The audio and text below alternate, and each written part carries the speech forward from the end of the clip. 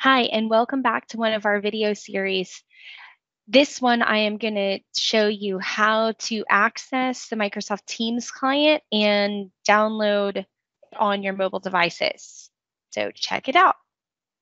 So the first thing is to just go to your favorite search engine and type download Microsoft Teams. And you're going to come to an icon that looks like this that says go to download. And when you go to this page, it's going to give you a quick option to download Microsoft Teams. So this is how you would do it on your PC or Mac. You can always hit more options. And if you want to specify, if you want the 64-bit, 32-bit, Macs, or Linux, and so this is for your computer.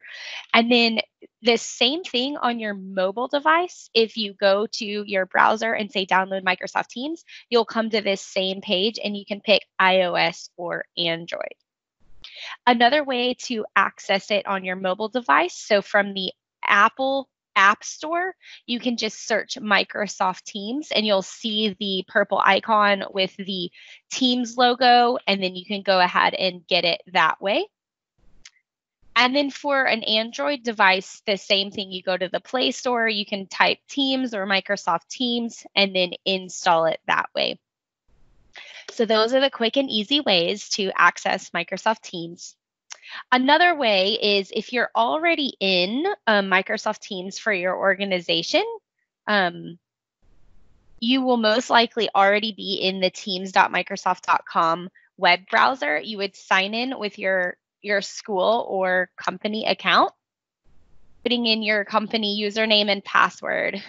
There will be right here, you can see download desktop app. And so whatever device you are on and you have navigated to Microsoft Teams in the browser on, whether it's a PC or a Mac, if you hit this button, it'll automatically download the client for you. And then the very first time you get access to any of these clients, whether it is a PC, Mac, Linux, iOS, or Android, you will need to log in with your company email or school email and the password that you have for that. Once you're in and you have the app, you can have fun chatting, collaborating, and meeting with your coworkers or for your remote learning. So thanks, guys.